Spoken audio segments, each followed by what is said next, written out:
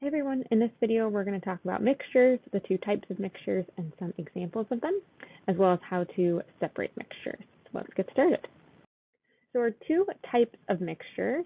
The first one we're going to talk about is homogeneous mixtures. Homogeneous mixtures are often also called solutions, just as another vocabulary term for you, and we're going to spend a whole unit talking about solutions later on in chemistry.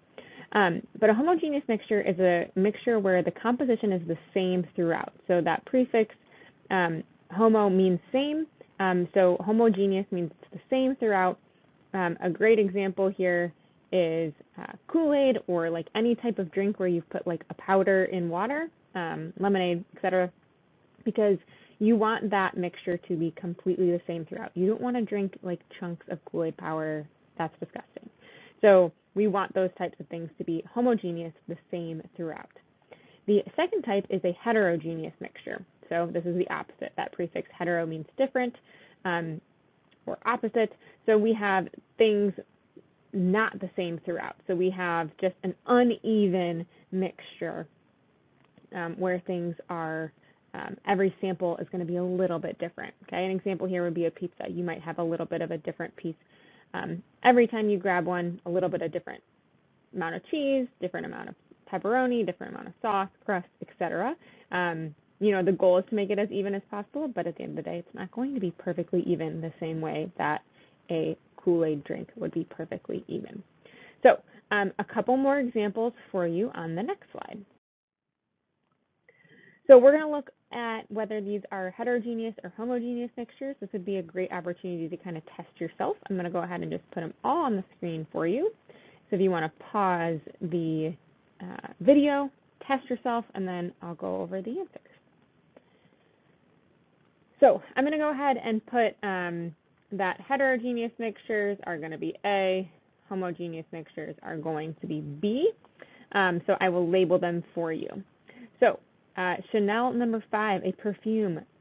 We definitely know that that's going to be homogeneous. We want that to be homogeneous. We want our perfume to have the same level of scent in every spritz of it, right? Chicken noodle soup, definitely going to get a different spoonful every time, so that's going to be heterogeneous. Coffee, we definitely want to be homogeneous, right? We don't want coffee grounds in our coffee. Sometimes it may happen. Sometimes maybe your creamer didn't mix all the way in, whatever, but we want that to be a homogeneous mixture. I'm going to skip peanut butter for now. We'll get back to that one. Fruit salad is definitely heterogeneous, different spoonful every time. Gatorade, again, if we think about, these are all food related, but if we think about taking a sip of Gatorade, we want that Gatorade to taste the same every time. We don't want, again, clumps of sugar or whatever. Trail mix is going to be a heterogeneous mixture. We can, scoop out all of the M&Ms if we want, all the peanuts, what have you. Okay. Peanut butter is an interesting one. Peanut butter is one where we have to think about what type of peanut butter, have to give it a little bit of qualification, right? Because if you buy natural peanut butter, for example, you're going to have that kind of layer of oil on the top, and that would make it a heterogeneous mixture. Chunky peanut butter would also be heterogeneous, whereas kind of regular Skippy, I think this says super creamy, I think. We're going to go with, oh no, it's extra crunchy. So that's going to be heterogeneous. But if we got like Skippy super creamy peanut butter, that would be homogeneous, and there's actually like homogenizing agents in there to make sure that it stays homogeneous. So hopefully you got all of those correct on your little self-test. All right, separating mixture. So what's unique about mixtures is they can be separated based on physical means.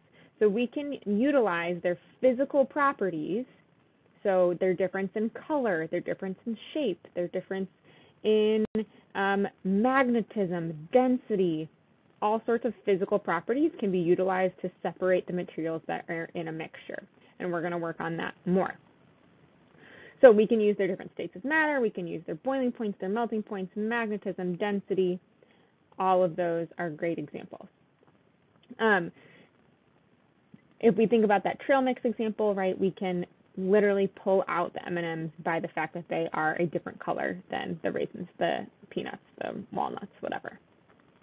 Okay, so another example here that might be a little more scientific, maybe needs to be done in a lab space. If we have a saltwater solution, so we have salt mixed with water, we cannot physically pull those pieces of salt out with our fingers, right? They're dissolved. It doesn't work that way.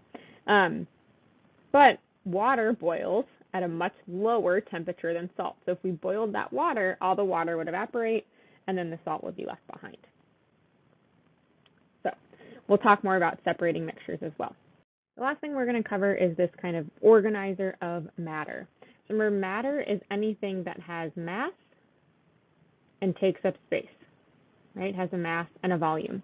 So we can divide matter into two categories. We can divide it into mixtures and pure substances.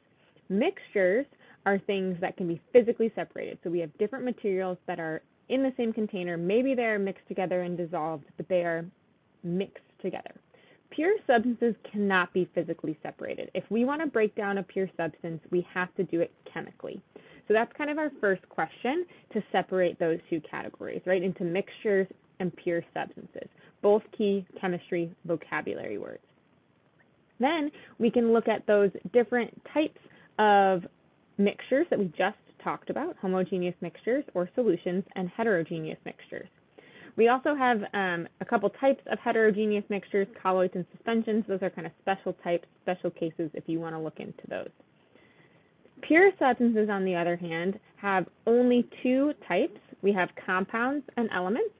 Okay, elements are made up of only one type of atom. Not just one atom, but one, let's go ahead and put that in there, type of atom. And compounds have more than one type of atom. Just forgive my handwriting, writing straight up on the screen. Okay, so this is a snapshot of everything matter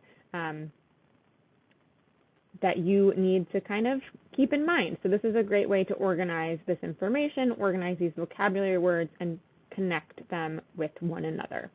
So if you have any questions, make sure to follow up with your teacher. But thanks for watching.